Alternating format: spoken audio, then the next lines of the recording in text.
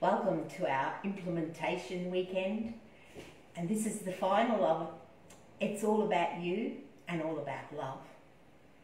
There's a wonderful quote that I love that says, just because you tell me that I love me doesn't mean to say that I am loved, that I can feel it.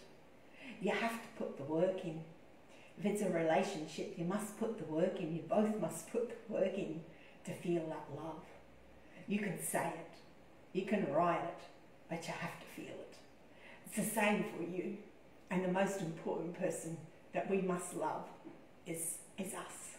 We have to love here. That's what this is all about. Loving you and nourishing you and making food that's simple and easy and quick to prepare. So you've got food that you can put together in a very fast meal, whether you're dining by yourself or whether you're inviting someone to join you or a group. So let's get on the track and see what all this love food is all about. So first of all, we started with beverages. I love to give it choice. I even make the good bacteria inert by adding one with alcohol, because you have to have something there that suits everybody, and you will know your guests or yourself. So you've got all these recipes in your little download, which will be coming to you tomorrow. Because we had this love beach theme, I used that blue spirulina, which is beautiful, put into your kombuchas and your water kevirs or water kefir. This one was coconut water kefir. It's beautiful, with just a little bit of blue spirulina and a little bit of ginger, because the ginger gives it fizz. It gives it the bubbles that we all love. We're going to be doing beverages next month in our March implementation. We'll be making a bug together beforehand so that we've got them, so you can make lots of beautiful beverages. I won't pick the big one up, but that's just an infusion, which is not actually a fermentation, but it's all my citrus from my garden, and it's just infused in a beautiful clean water, and it's a lovely little, you can use it as a mixer or you can just have it by yourself. I love to always do an infusion when I'm having a meal. It's just a lovely little side beverage that you can have. So then we went to antipasto. Now antipasto, when you've got your fermented goodness, you can always put together a meal on the fly. You can do it as a main meal or you can just do it as a starter. In this case, we just did it as a starter. So of course we've got the olives and the bread and the coconut cheese. Look at this beautiful onion. Isn't he gorgeous? That's a golden shallot. I grow them and I ferment them and they keep for years, absolute years, and the flavour just keeps evolving and it keeps nice and firm. Best pickled onion you could ever get. And the pickling of course comes from the lacto fermentation. So that was our antipasto. Now sometimes you like to add a little bit of heat because those are all cold. So one of my favourite little heat is the cauliflower kimchi koftas. So here they are all made. They're very easy to make. It's just you see my little baby cauliflower yesterday. So it's just about 2 cups of shredded cauliflower. So you just grate your cauliflower. That little cauliflower weighed about 2 cups. And then to that you'll add 2 cups of kimchi. So it's 2 and 2 and about 1 1/2 of a flour. I used my green banana flour because that just binds it together. Traditionally, koftas are made with chickpea flour.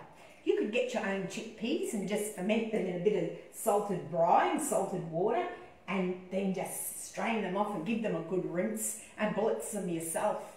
You can sprout them and then blitz them and make them into a flour. Or another really good flour to make is buckwheat, because that's nice and gentle on your tummy. It's an alkaline grain. It's not an acidic forming grain.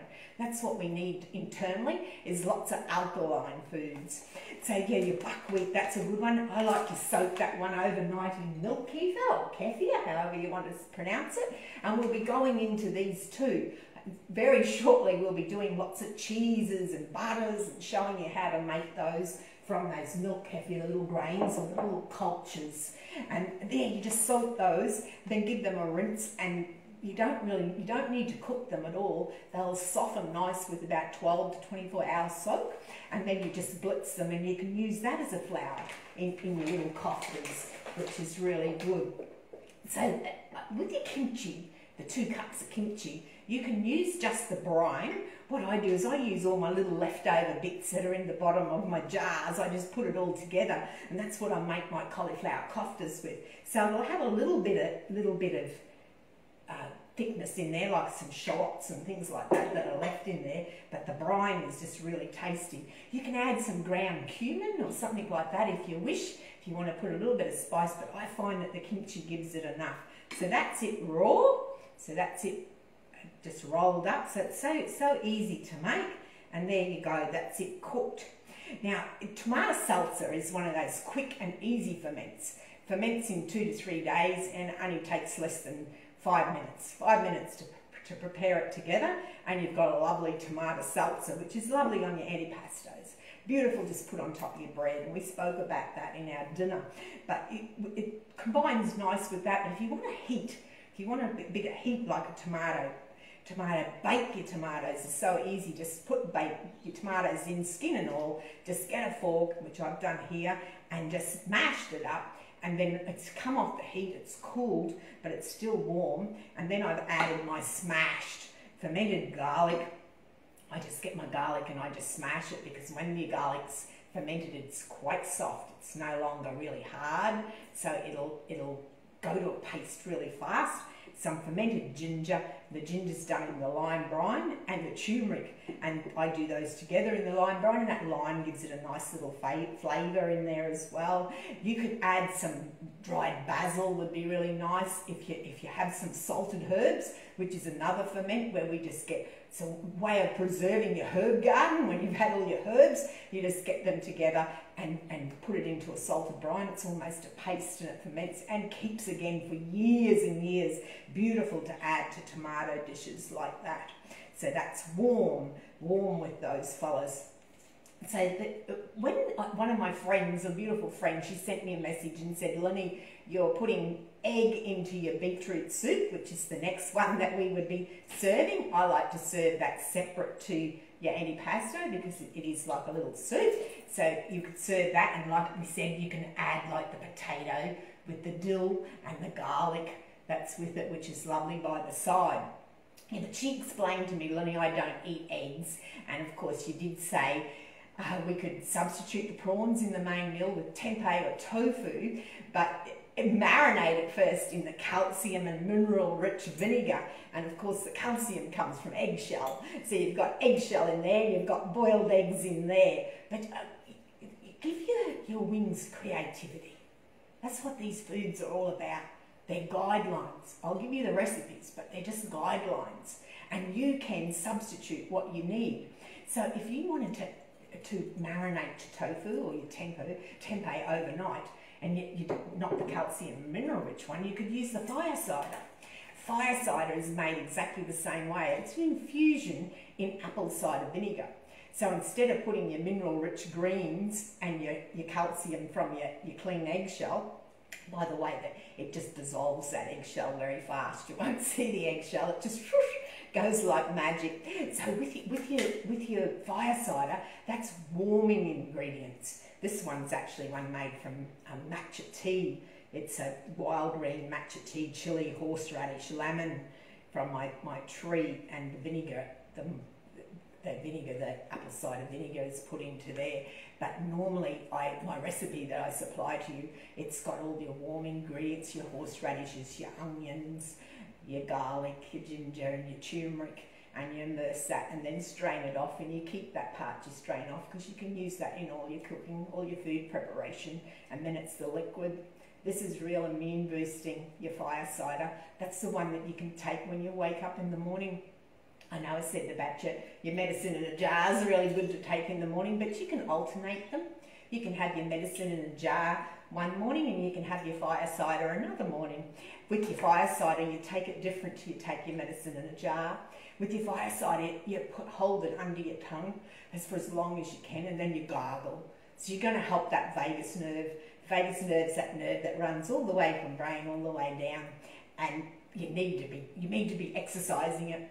So gargling, singing and humming, all gives it great exercise. So fireside is so easy to make, and you can use it and if you use it to marinate your tofu in to use for our main meal, which we're coming up to, and you can use it for there as well.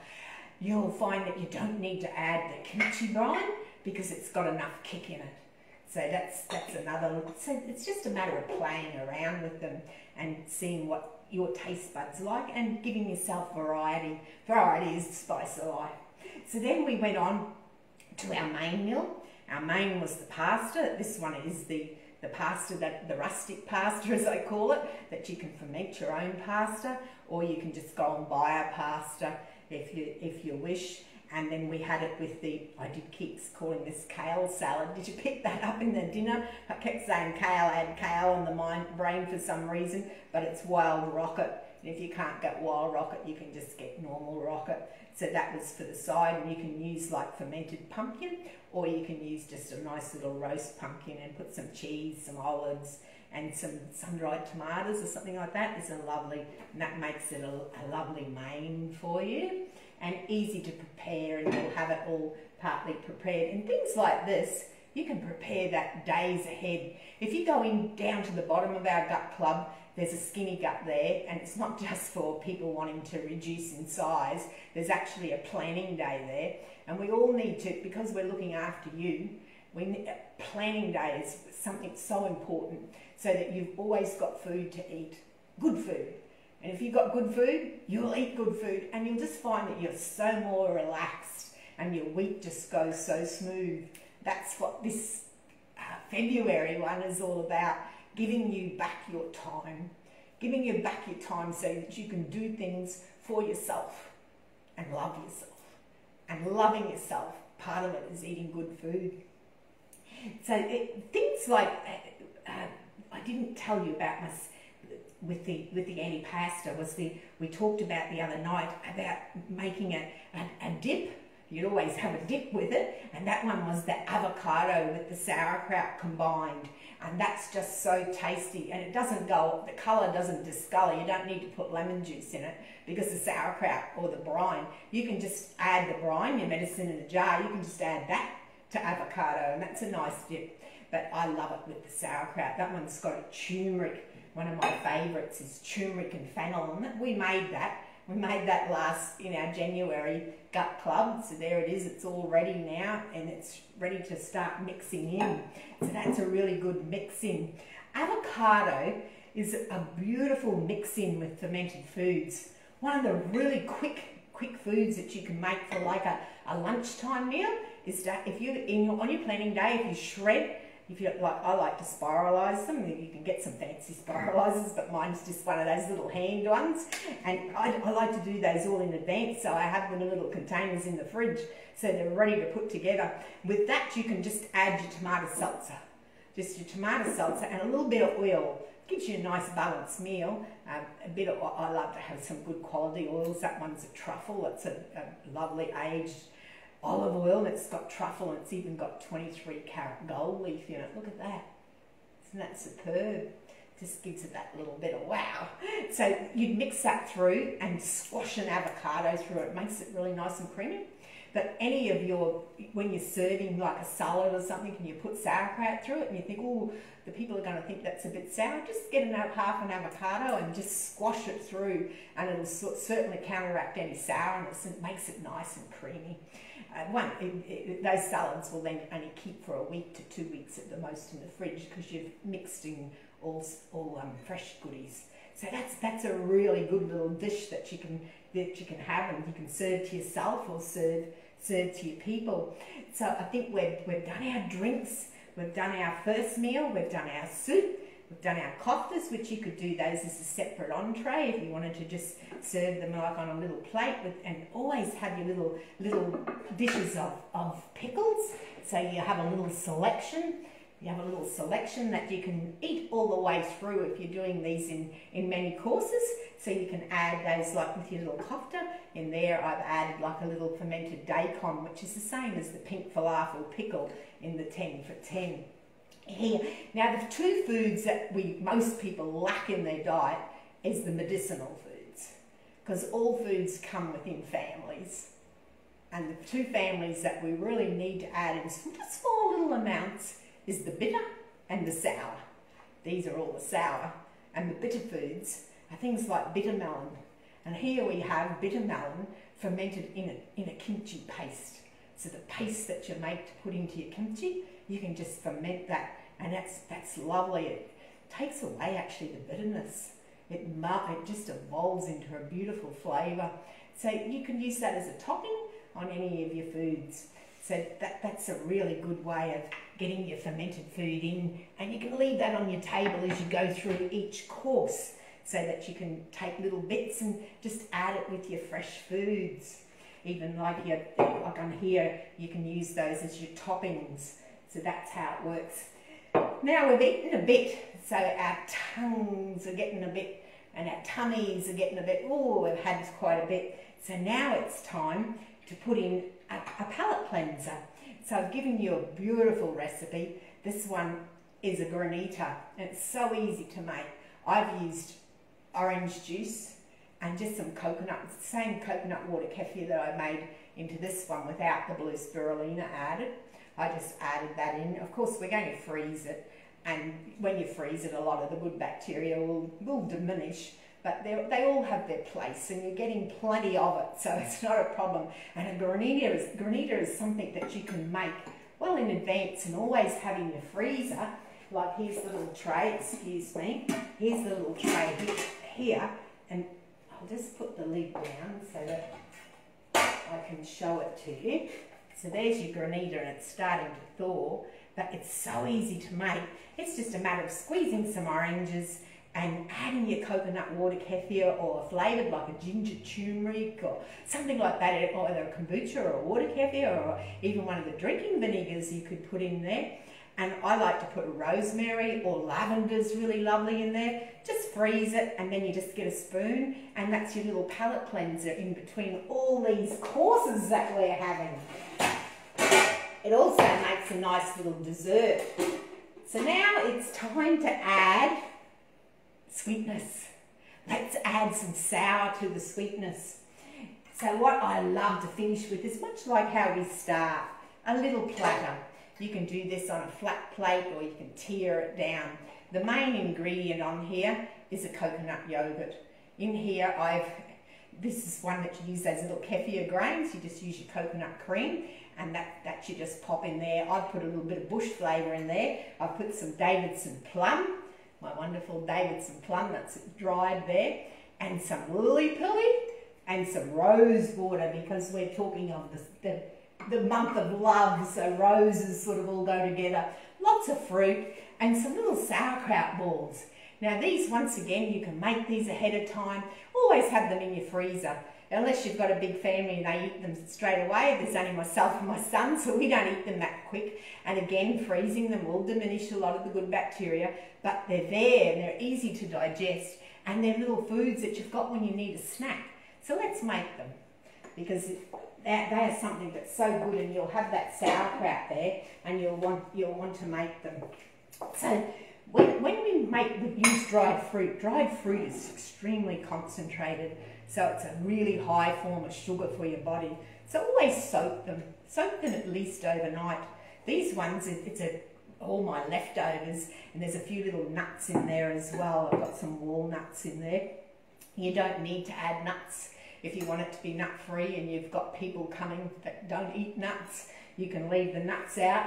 The buckwheat done, that you can pop that buckwheat into your milk kefir, the same as we spoke about the flour, but leave it whole. They're always really nice to put into treats.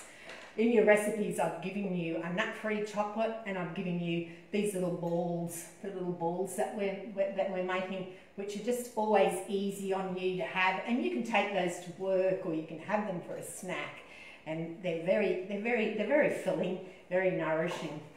So these would be soaked in. I love to use water kefir. It's just beautiful to soak it in overnight. They'll plump right back up, and it reduces the sugar levels. You can rinse them and redo them. I don't. I just do them the once. I find that's fine. You'll find that it absorbs most of the liquid, You can actually add something like that green banana flour to that. You can throw a couple of eggs in there if you want it, and you can bake it as a fruit cake. You can do them small or you can do them whole. It's very creative wings here. We don't need to measure. You just need to look at it and think, I'll make that like a cake batter. And you will know. So in here we go. I do have the measurements sort of for you in the book so that you don't have to worry about need a handful of this and a handful of that. So you put those in there. Then you would add something like a dash of coconut oil. So there's your coconut oil. Some of the green banana flour. That's a nice prebiotic. Some coconut. Some coconuts are good to add. Some fresh vegetables. So things like grated carrot and grated beetroot. Beetroot, because we're going to put some chocolate in there. So beetroot and chocolate go beautiful together. This is the gold beetroot, not the red one. So that one's gold. So they go in there. Some of your fermented ginger and turmeric is always a wonderful addition in there. So your ginger, a little bit of the brine. Oh, that smells beautiful, that lime brine. It's just lovely. That's about all that we... Oh, some cacao, of course, cacao. If you wanted to put sweetness in there, that's a local honey. You could put it in there. I don't. You could put a little bit of cinnamon. That's always nice. Some ground cinnamon. Now vanilla. Did you know that vanilla and chocolate are fermented foods? Without fermentation, you don't get the smell. Isn't that amazing? So that's my vanilla living in the tropics. We grow vanilla. It's a beautiful, it doesn't have any pods on at the moment, but it grows so wild. It just goes all over the place. And you can actually grow it from little pieces. But the vanilla powder is much nicer than the vanilla liquid. It's just beautiful. It smells so beautiful. So a little bit of vanilla powder. It's beautiful put into your smoothies and any desserts. It's even lovely put into your yogurts. So the idea of that yogurt, as I said, that's the main part of your meal, and you just put your fruits and anything else that you want to have for the side of it.